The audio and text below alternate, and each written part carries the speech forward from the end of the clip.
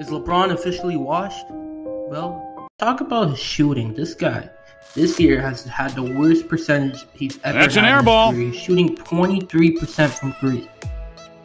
That is abysmally low compared to every other LeBron season, which is around 35 to 30%. That's an air ball. It makes sense though. LeBron is trying to chase Kareem, trying to get first in points all time. And it seems that Hollywood is what matters now. It's not the LeBron that was on Miami trying to be the villain. This is now the elder LeBron. This is basically the retirement LeBron. This LeBron is basically similar to the Washington Wizards Jordan or the aging Kobe. But he's a bit better than them because in terms of stats, he still puts up decent numbers when he's on the court.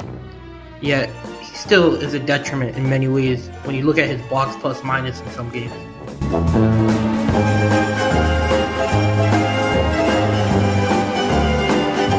Ain't no fucking way, man. Boy, ain't no way, man.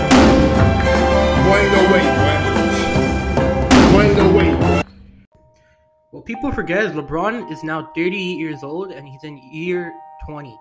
That means he's been playing the sport for as long as Jalen Duren has been alive.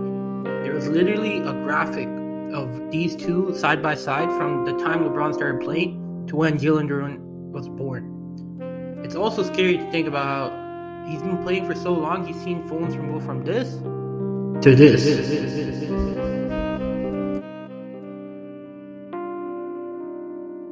So, to conclude this video, is LeBron washed?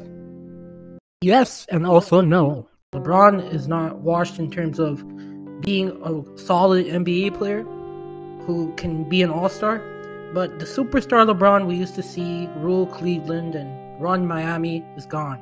That's long gone. But hopefully he gets this record he wants, and this season they could salvage it and go to the playoffs, because AD right now is playing out of his mind, and maybe, just maybe, LeBron might win a 5th ring.